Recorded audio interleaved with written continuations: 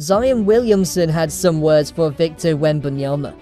The matchup between the San Antonio Spurs and New Orleans Pelicans provided a fun contest between rising stars Victor Wembanyama and Zion Williamson on Friday night. Williamson established himself against the rookie with 33 points, 8 rebounds and 4 assists, hitting the game-winning shot to seal a 114-113 win. Wembanyama still had a respectable night, putting up 16 points, 14 rebounds and 7 assists, also picking up 3 blocks.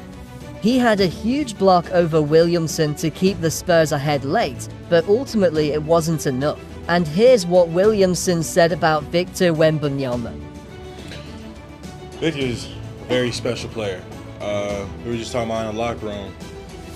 He's a dude that can get 2 or 3 Defensive Player of the Years, and also, I don't want to put no limit on it, but he can get Defensive Player of the Years and MVPs.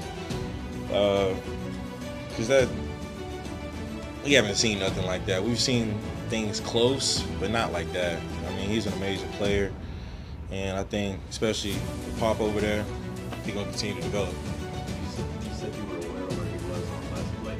Are you kind of looking behind you, seeing the peak, or he came from behind you? Oh yeah, I mean, you got to be aware of stuff like that. I mean, like I said, he got the block shot on me 2 plays before, and I thought I had the layup. So, I mean, in a situation like that, I just got to be aware where everybody's at.